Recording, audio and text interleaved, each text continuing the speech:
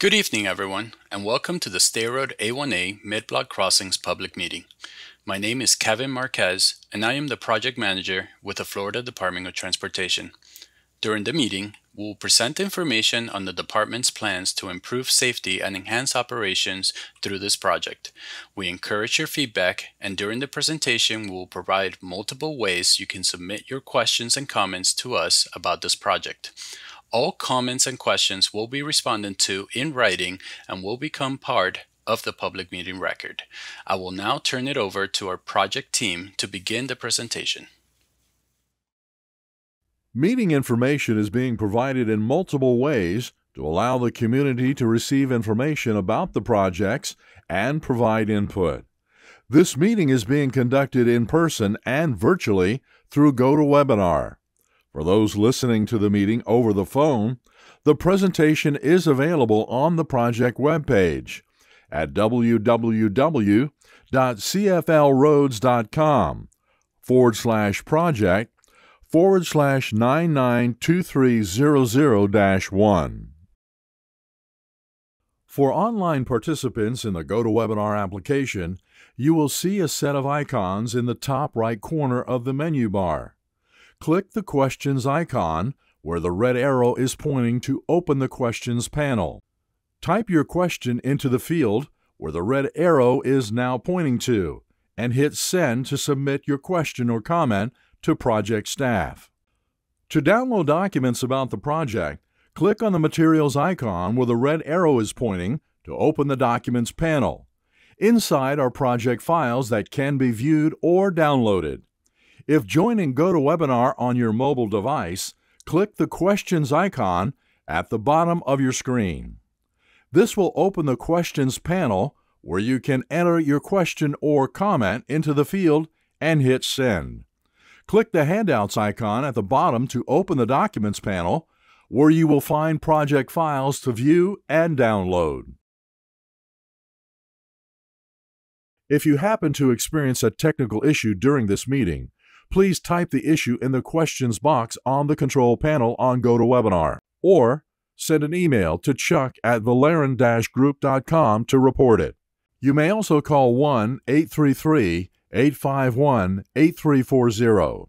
Staff will do their best to assist you. This public meeting was advertised and is being conducted in accordance with state and federal requirements, including Title VI of the Civil Rights Act of 1964. Public participation is solicited without regard to race, color, national origin, age, sex, religion, disability, or family status. Persons wishing to express their concerns about Title VI may do so by contacting Melissa McKinney, District 5 Title VI Coordinator, by mail at 719 South Woodland Boulevard, Mail Station 501, DeLand, Florida 32720. By phone at 386-943-5077. Or email melissa.mckinney@dot.state.fl.us. You may also contact Stefan Kulikowski, State Title VI Coordinator, by mail at 605 Swanee Street, Mail Station 65, Tallahassee, Florida 32399-0450. By phone at 850-414-4742. Or email at stefan.kulikowski@dot.state.fl.us. This information is shown on a sign at the in-person location, on the project website, and in the meeting notifications. The purpose of tonight's meeting is to explain the project goals, present the department's recommended improvements to help achieve those goals, and hear from the community about the proposed changes. This project is located in Brevard County on State Road A1A, north of Watson Drive and north of East Coral Way. The Financial Project Identification Number, or FPID, for this project is 992300-1. With the goal of enhancing safety along the corridor and at the request of citizens in the surrounding neighborhoods, FDOT completed crosswalk studies identifying 2 mid-block crossing locations on State Road A1A that warrant pedestrian-activated signals known as Rectangular Rapid Flashing Beacons, or RRFBs. The first location is north of Watson Drive, near the public beach access entrance at Sunrise Park. This artist rendering shows the proposed crosswalk location and configuration north of Watson Drive, in front of the public supermarket and just north of the public beach access at Sunrise Park. The second location is north of East Coral Way, near the public beach access entrance. This artist rendering shows the proposed crosswalk location and configuration north of East Coral Way, in front of Silver Palm condominiums. FDOT is also proposing new sidewalk from the mid-block crossing to the public beach entrance on the northbound side of State Road A1A. Curbs and curb ramps will be constructed at both crosswalk locations to meet current Americans with Disabilities Act ADA standards. So, what exactly is an RRFB? As shown in the artist's rendering, an RRFB consists of 2 rapid flashing yellow lights that are mounted below yellow pedestrian crossing signs. The flashing lights remain dark until they are activated by a pedestrian wishing to cross. Once a pedestrian pushes the button, audible warnings are activated. FDOT will also be installing lights in the roadway to add a secondary warning feature for drivers. While motorists are legally required to stop for pedestrians in any crosswalk in the state of Florida, RRFBs increase driver awareness and visibility at mid-block crossings. Let's look at how a pedestrian will interact with the RRFB. Upon approaching the crosswalk, the beacon will be dark and cars will be proceeding normally. Pedestrians are encouraged to push the button to activate the beacon, thus making their intent to cross more noticeable to motorists. Upon pressing the button to activate the signal, pedestrians may enter the crosswalk when motorists have come to a complete stop, or if no traffic is present closer than a safe stopping distance. Pedestrians will notice the flashing yellow lights, or supplemental lights on the side of the RRFB, to let them know the device has been activated. The flashing lights on the beacon will continue for a short time, allowing pedestrians to cross. Finally, after pedestrians have completed crossing and the RRFB has stopped flashing, any approaching pedestrians will have to press the button again to activate the RRFB, repeating the cycle.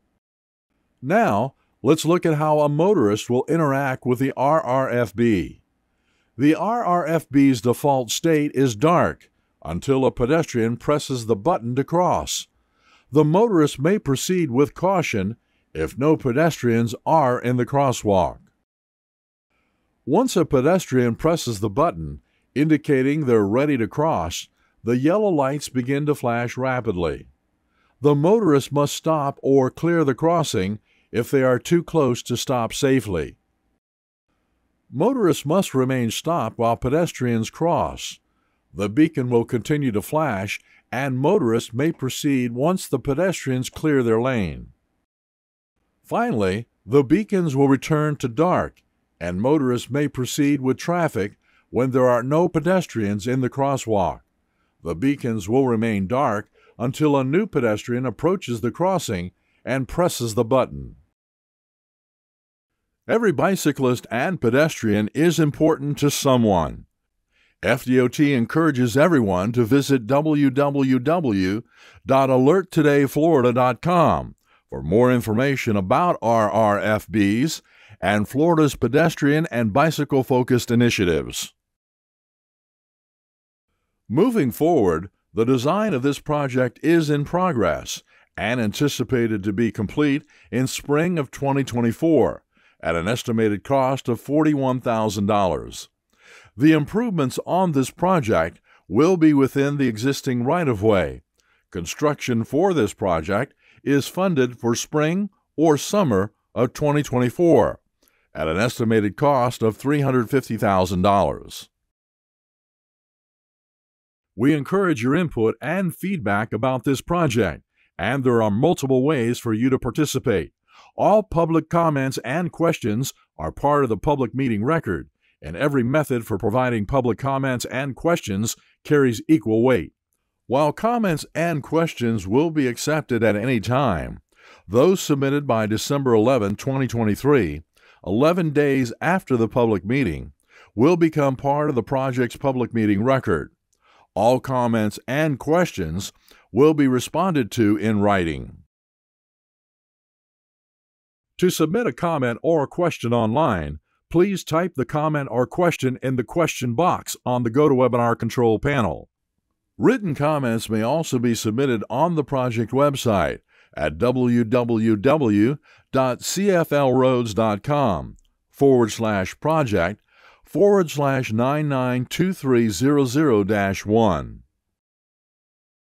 You may also contact FDOT Project Manager Kevin Marquez directly by email at kevin.marquez@dot.state.fl.us or by U.S. mail at the Florida Department of Transportation, 719 South Woodland Boulevard, Mail Station 562, DeLand, Florida, 32720.